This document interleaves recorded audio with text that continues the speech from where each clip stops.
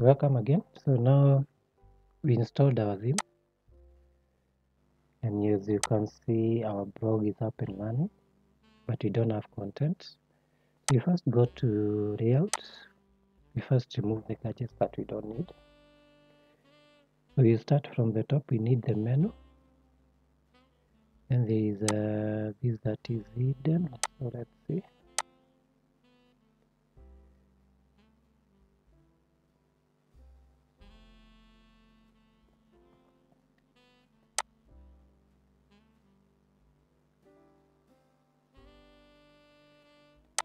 So there are several gadgets that we don't need, like popular posts. These we can turn off. We can actually remove. There are those templates that will allow you to turn off. This one I'm not sure why it's just allowing we remove. We can only remove. I think we can go back and get another template. So we come and search for blogger free themes.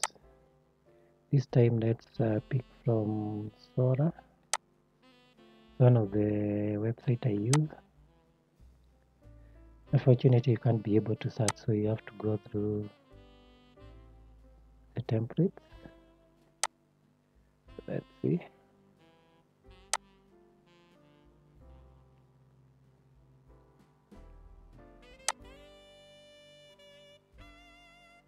We're just skimming through, then we pick one.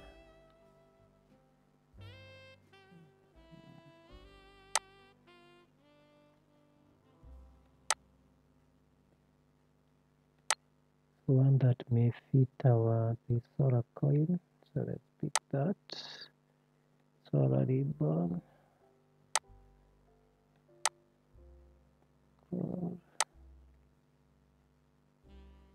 So you just pick one. Let's use this. Let's first preview and see the demo. As I said, some are paid, some are free. And there are those which have both versions, but the free one has limitations. I think we can use this one. Let's download. So we are downloading the free version. We can close that, close, then let's open the folder. Again, right click, extract, then we can go ahead and upload our theme. So install, upload, then go to our folder, then XML documents, right to restore theme. Then when you refresh now, it should have a different look and feel, as you can see. But we don't have content, so the first thing we need to do is go to layout. We clean up. So you notice the title, we may need a logo for this. So we'll come to that. Now you can click on it. So you create the logo and update.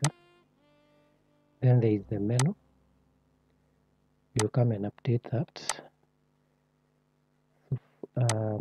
We leave blog post. Blog post is where now all our blog posts will be posted. We go to about me. We can remove this.